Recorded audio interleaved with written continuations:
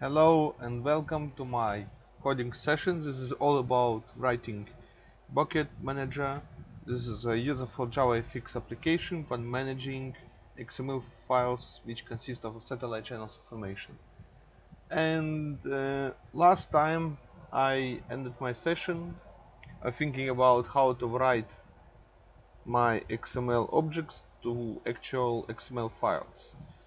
And it took a while.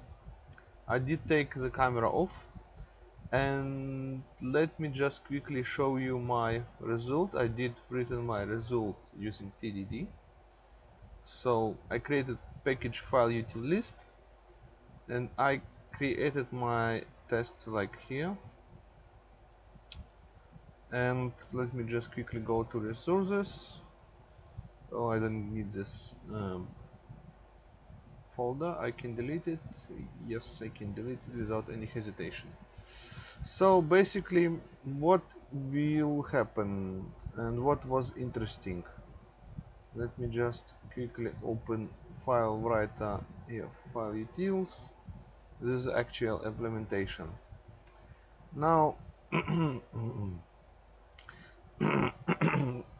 the funny thing all about of this, sorry for the previous stuff, I need to do following. I need a temporary folder which will be deleted and created after running each of my unit tests. And sorry, and what was done. So you see clearly here that I'm running setup before each of my tests, and after that I'm deleting. It was quite a little challenge because you can actually delete folder in Java with many variations, because you have implementation in Java 7, Java 8, and so on and so on. So basically I am using the way which I found the most suitable for me, and you see clearly here that I'm executing delete directory method, and here it goes like this. So in Java you need to check if your directory which you want to delete exists, and you need to verify that it is a directory actually, not a file. After that you need to actually empty the directory first. Here I'm doing the empty, I'm deleting the files which are in the given directory which you need to delete, and after executing this method I can actually delete my directory. This is how in Java it works. And creation of directory is simple too. Let me just quickly go open, and so basically here I have some stuff which I need to read and to create Java objects for that, and for the create directory. So create directory is simple too. I get the input path to the place where I need to create the directory. I'm making sure that the directory is exists, and I need to make sure that it is actually a directory, not a file. And only after that I can create a directory. Pretty simple. And this is actually what was interesting to write, because you have so many ways to do that. So many ways. And let's just go actually about test cases which I have created. So the purpose of this test unit is to test if I can actually create a XML file from the given XML object, Java object.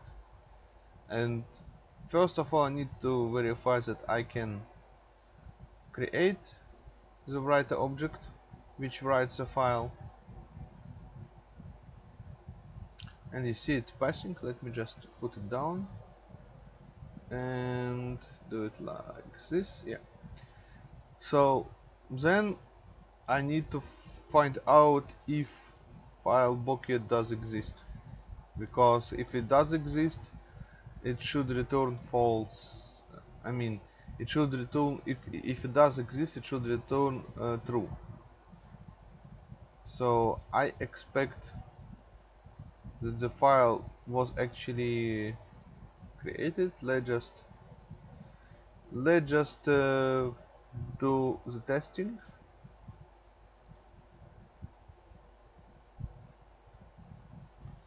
So the file is here.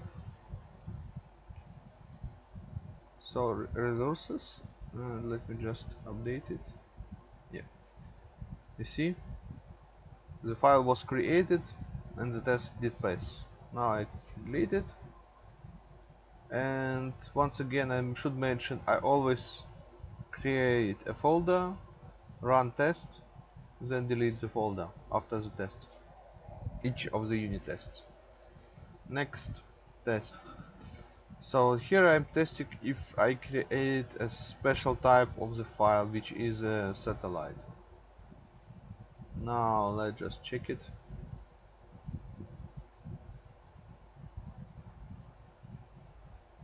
And let's just, for convenience reasons, look up. Yep.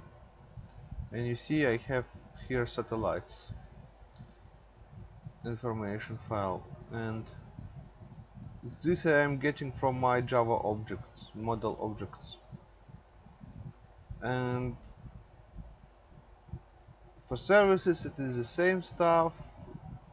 Testing if file can be created for buckets, so I'm making sure that I can create all of my files which I need as a result of running my application.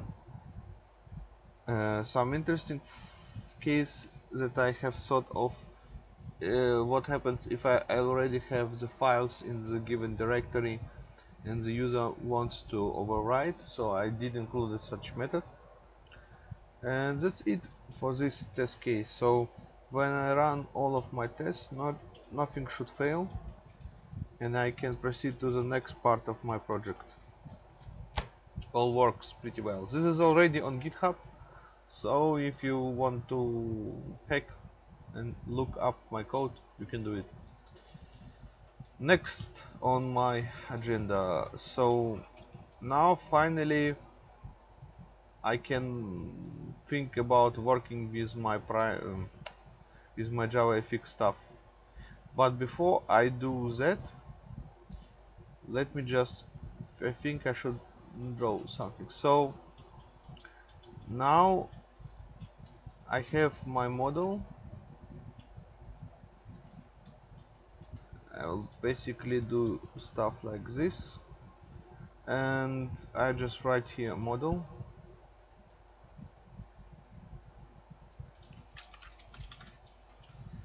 The model consists of three things. It consists of satellites. I will use short name like set info. Then I have buckets info, and I have my services info.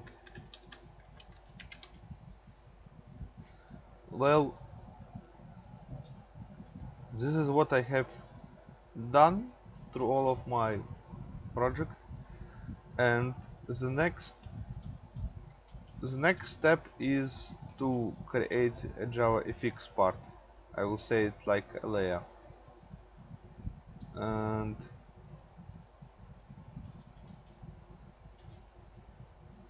I will just write here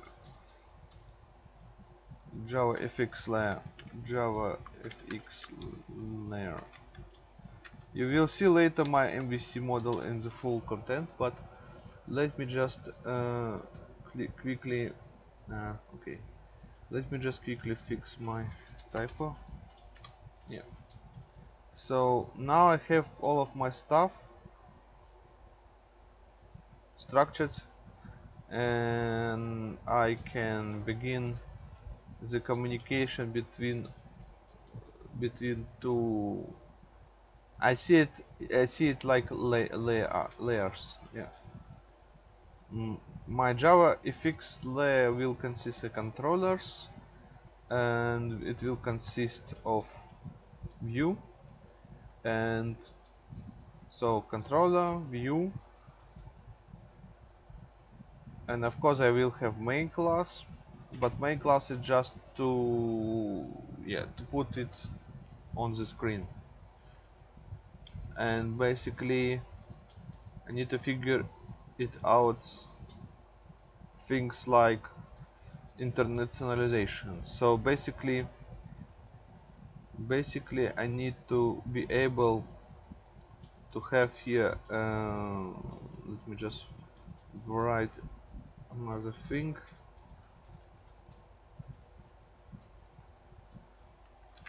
Internationalization, probably spell it wrong, but it is internalization, yeah, internationalization.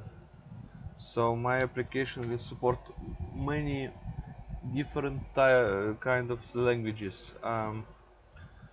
When I look up the specification of my project, did I specify which of languages I will can actually should use in my project? Target specification. Let's just look it up, and the specification about test cases, software development procedure model, forecast. Okay, so I'm looking through my PDFs. German, Ukrainian, Russian. Okay, so and English by default, and that means that the default language will be English, and all other languages can be loaded separately through the user interactions with the program on the fly. But English is by default, it is integrated in my JavaFX. But all other languages can be added through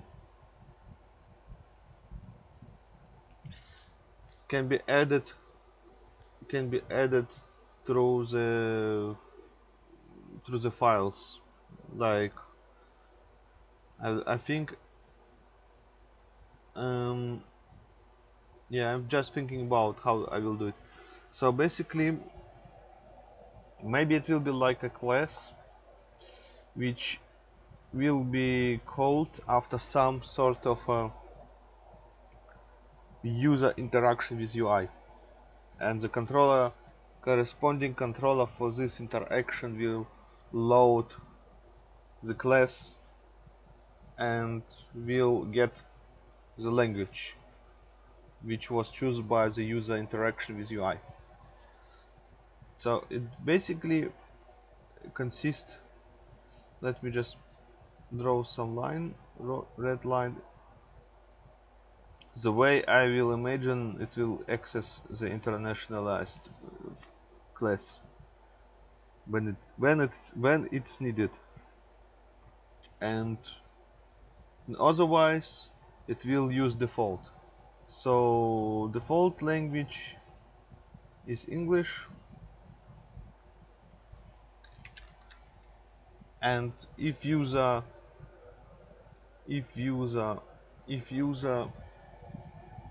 did decided otherwise, he pick another language, and that means for me I need to load from this internationalization class a language, and this should then update my view class. So why I'm thinking about this, I did spend some time how to do it in more best practices way, and another pattern did establish, I mean thought pattern did established by me. When I have this situation, I need actually to be able to store the preferences of the user. So basically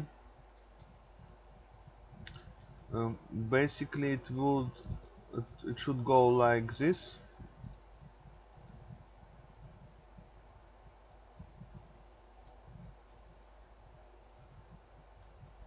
Preferences.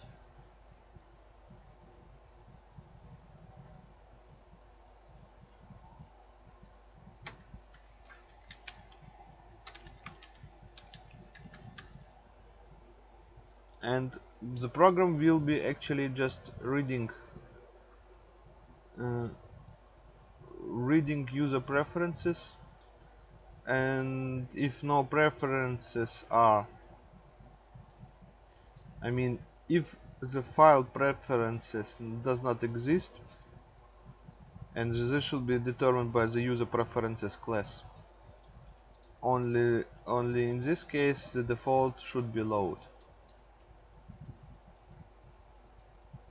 It's clear separation of concern, I will say, like this.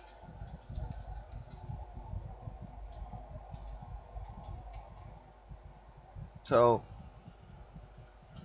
I need to load my internationalization if I have such files. If not, I need to use my default. Default will be in the, I mean, the internalization and user preferences files, they are outside of my jar file. And actually I need to determine if and how I need to create a jar file besides my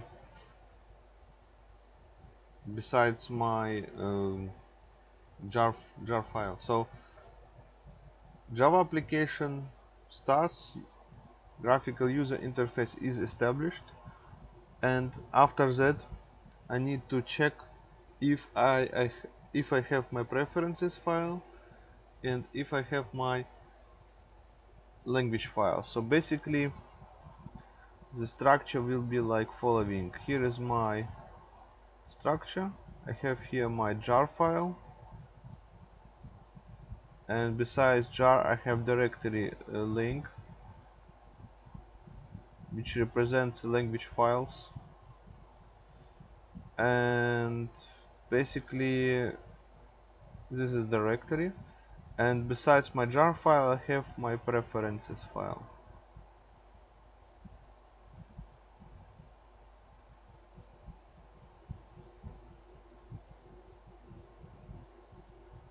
Okay, and not to forget, I need to be able to show my GNU GPL license. Why, you say? Because I need to make sure that user which use my application accepts the license by which I develop my application. So basically the use case will be, let me just look it up.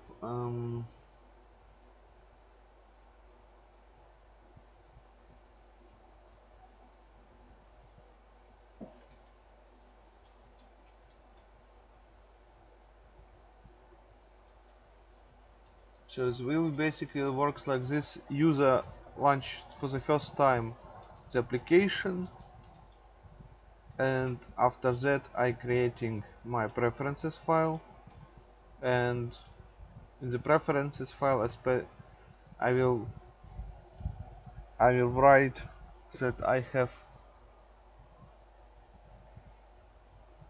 that the user did so the license agreement. If not, show the license agreement first, and then change in the file the variable. Basically like this. So maybe I will need some file util class to do that, but basically now it will start. Now it can be, now it becomes very interesting, the procedure. So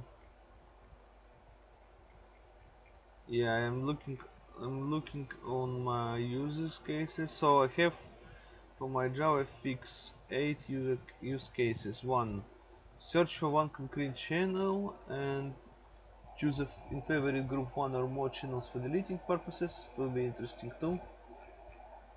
The user choose one channel from the general list for editing purposes. So yeah, a lot of work is needed to make my GUI very interesting. So okay, I need to do so. User change the language of application. Let me. I hope I can do this. So basically, this is UML diagram on which I did look up, and you see the procedure. User click on menu languages, select one language, and I need to confirm the selection, and then I need to update my layout. Yeah, and basically I need to load properties from the language file. And yeah, so some things, many stuff happens at the same time, but let's do it right. Let's just speak about JavaFX only. Let me just, I need to make a screenshot. Oh, let me just quickly make a screenshot.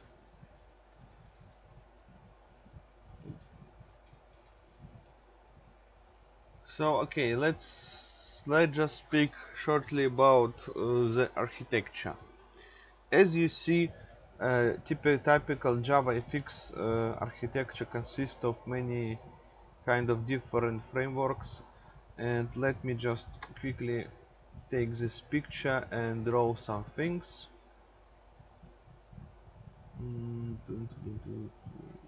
Yeah, I think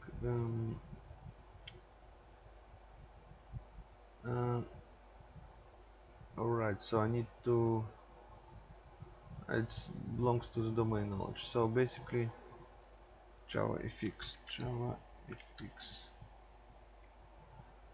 and go to this. Okay, does it load? Okay, now from all of the things which I will use in my project, I don't need OpenGL, I don't use Java 2D, maybe Dead 3D, no, because it is always things for the gaming engines. Media engine, basically not. Wolf web engine, I don't know. JavaScript, I'm not sure I will use JavaScript. Prism, basically I don't know as I will use this Prism, but definitely I will use this stuff. And of course this stuff and Java virtual machine, so free stuff. And how a typical JavaFX application still is layered? Well, let me just quickly think of it. Normally in each Java application you have some sort of a root. This is quickly introduction in the JavaFX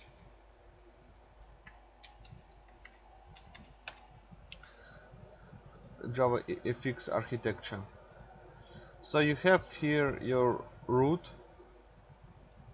It's basically main object in your JavaFX application, and you have some leaves. And why it is so important? Because later, if you have your UI with different kind of elements, it is good to know where it all belongs. So you have here like leaves, things like leaves, root. So you have here node, node, node, and this is basically like scene can be structured. And after that you have your,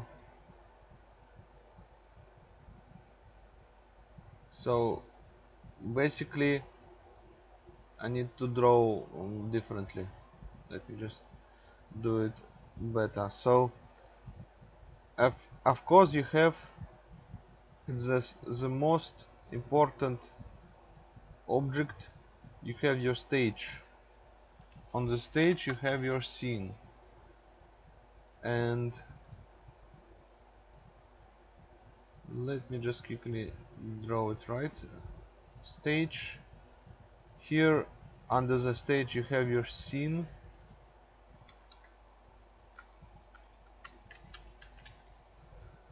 and under the scene you have your root.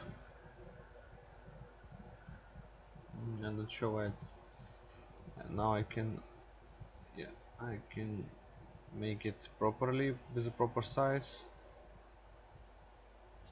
Let me just do it right. So you have your stage, scene. Let me just do it like this, doesn't matter.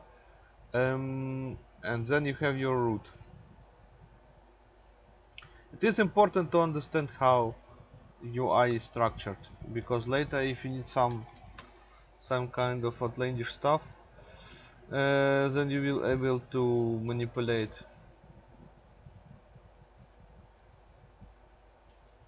Then you will be able to manipulate this stuff.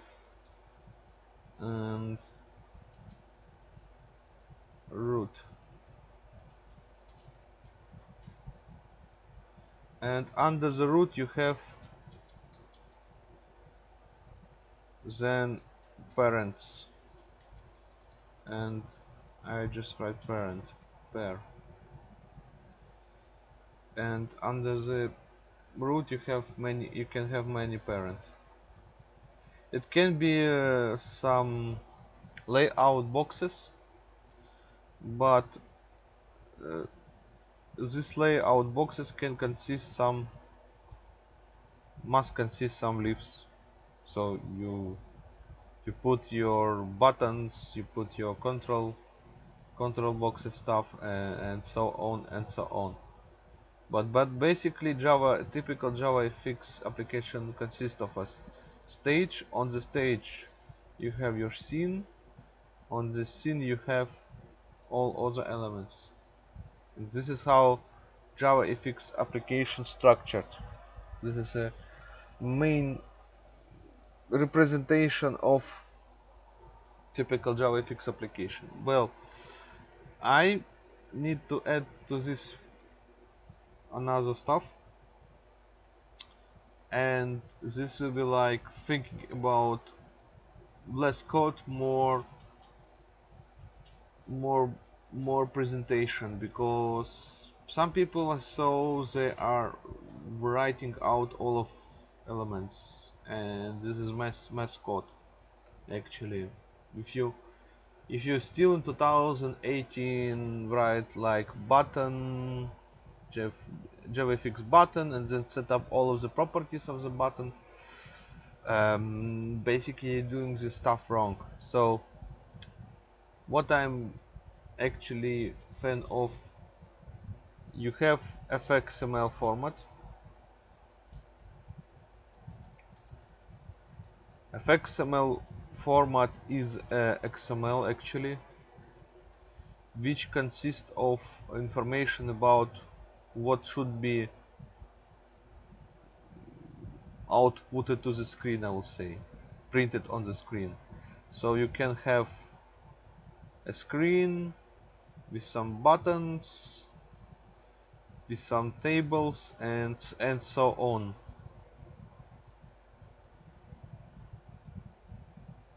And this is all of the stuff which you can make not by coding but rather using some sort of design application. In my case I will use Scene Builder, which funny thing was created by Oracle, but after some time they open source it and now it belongs to some another company which do it like in open source. Actually JavaFx is not included in Java 9 as far as I know, and maybe in some future we will have some different UI, but I stick to the JavaFx 2, I mean to the current JavaFx version. But anyway, what is fxml? fxml is not a programming language. You see here I have the Oracle site, and it describes some sort what you should have in your fxml if you want to use it. And basically at some point you should take care and edit some stuff in fxml through the not by the scene builder but through the notepad or some sort of a file editor. I will try to not to do that because I'm not big fan of XML. I'm actually thinking about XML is too verbose and too difficult at some point to process. But you can see clearly the stuff which you can do with fxml. And if you want to know more about fxml, you can go ahead and read it. I will use this information only on need to know basis. And here you have another interesting example how you can create a simple fxml application. I'm actually, let me show you,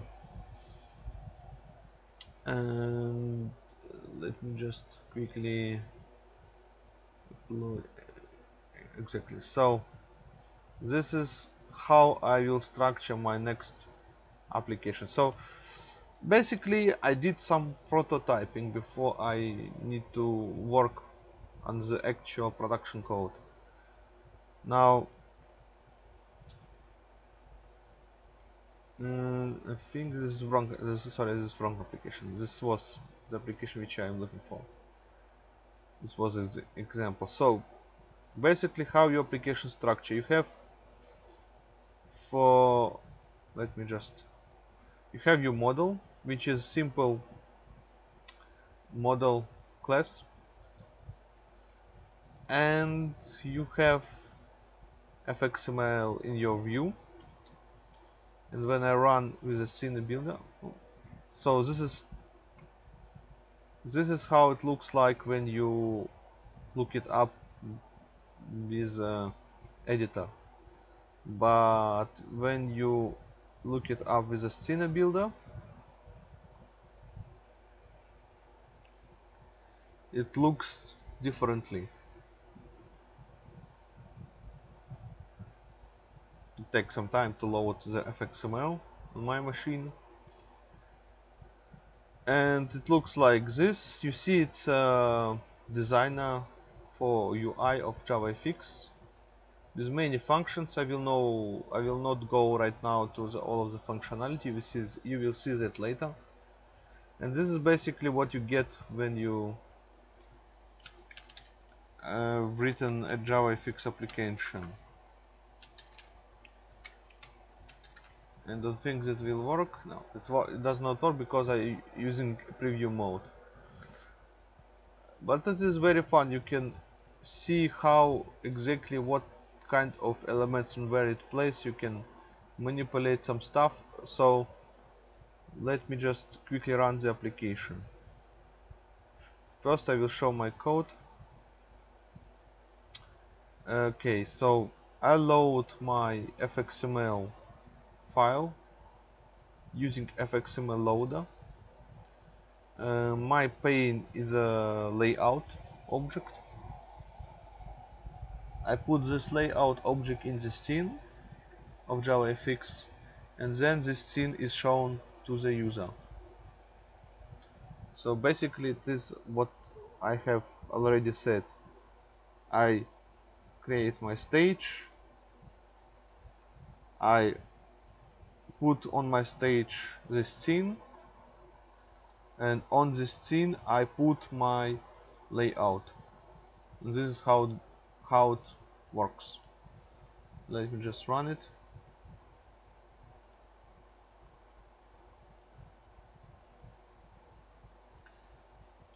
All of this data is loaded from the model class, and now I can type some stuff and it is added to the presentation, to the view model. I mean to the UI which you are actually seeing. And what to add? So basically this action which I have done, I click on the button and the input data was updated on the view UI model. And how it happens? So you don't see this code in my main class because it is by the architectural decision of people who did create a JavaFx. It was decided that you should use a controller because of the way how you should work with your UI. So you have one fxml, and I better just create some some presentation of it. So you have your fxml file. This is what you have, and from that you create an object, and why it works? This is a very good question. So here I have my fxml file,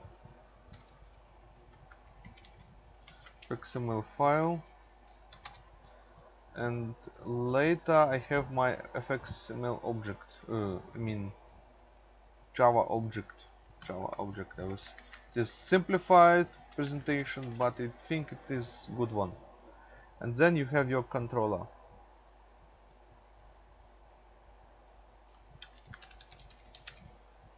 So how it works? You need to specify in your fxml file which controller will you use for the whole fxml file. And it goes like this. So fxml file, you always need to specify your controller. One controller per one fxml file. Currently, this is how it works. In the main, this basically happens all in the main. You call fxml loader, it loads fxml file, and it produces JavaFx objects from which you can then work on. But the interaction, the data, the work on the data done by the controller. And this is how it's supposed to work. You have your controller, the controller access elements of the created JavaFx objects, and if you need to update some stuff, it should always go through controller first. The main class is only for loading the application, the JavaFx application. So it should be used only to start your JavaFx. but the full work is on controllers which you create for each of the elements which you have in your project. It can become some mess, but it works. So let me, I know I'm babbling through, but this is very important to understand the architecture of JavaFX before you actually can work on the project. I have another example here which I have done. It was another project which was not written by me, but rather very interesting one. So here I have basically another project. It is not structured for me like I don't know. The code is not structured pretty well, but you see the idea. It is all about idea. What is idea? So here in this project he loads the main view and puts the views from different fxml in the view. So he just put many JavaFX objects into one project, into object, and start this object. And this is basically a pretty simple JavaFX application. Let me just quickly run it.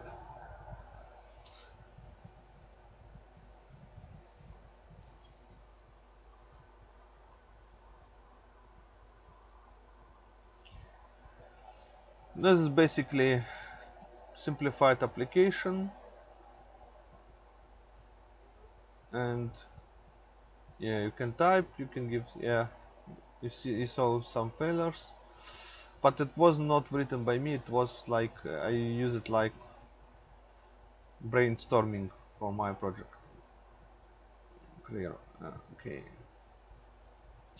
Then one last part which I need to show you, and this is about internationalization. I hope I did load right file, wrong file. Wrong. Okay.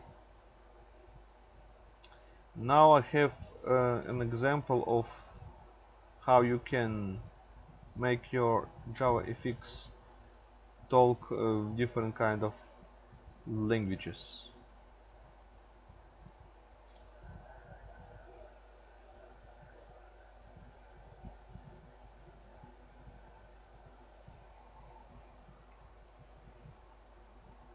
Take some time to load the application.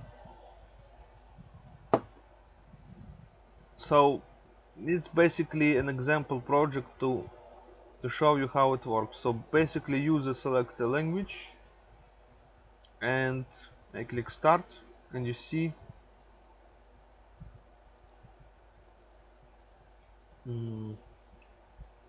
should be, let me just go quickly. When I select Saudi Arabian, maybe, yeah, it was not written by me, this application, but it's rather an example that you can make your application on the, like I say,